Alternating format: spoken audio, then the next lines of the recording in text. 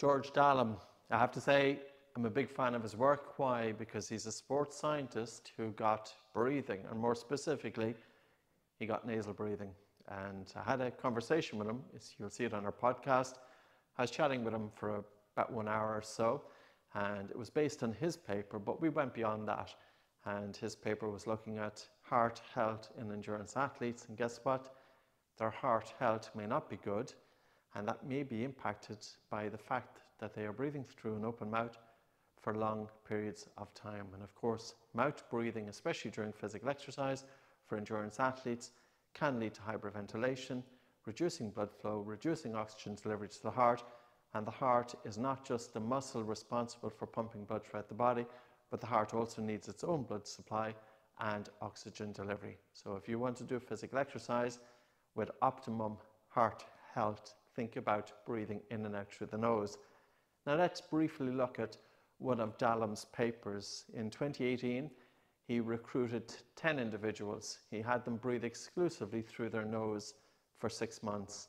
Because when we think about it this way, when you transition from breathing through an open mouth, typically an open mouth is a bigger space, excuse my drawing, and you transition to breathing through 2 small nostrils, of course there's a load imposed to your breathing.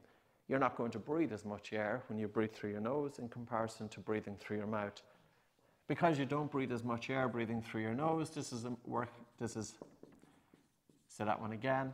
Because you're breathing less air breathing through your nose in comparison to your mouth, this is adding a workload onto your breathing. And that workload is in terms of the biomechanics, so your breathing muscle, the diaphragm, is getting a workout, but also the workload is in terms of an increased carbon dioxide, because of course this is generating air hunger.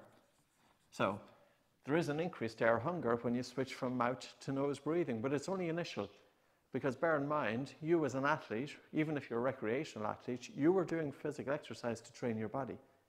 But what do you do to train your breathing? And what often holds you back is the degree of sensation of breathlessness.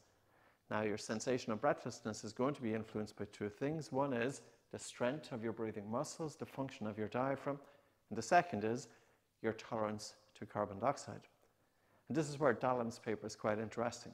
So he had his 10 recreational athletes breathe exclusively through the nose for 6 months. And at the end of 6 months, they were able to do a graded exercise test, and they had 100% work rate ability, whether they were breathing through their nose or whether they were breathing through their mouth.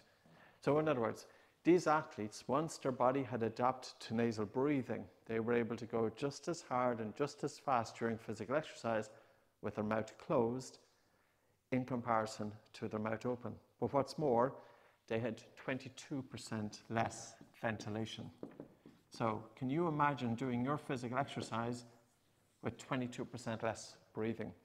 There's an economical saving there because it takes oxygen to support the breathing muscles. Now, that's about training your body to do physical exercise with less air. That's about training you to do more with less.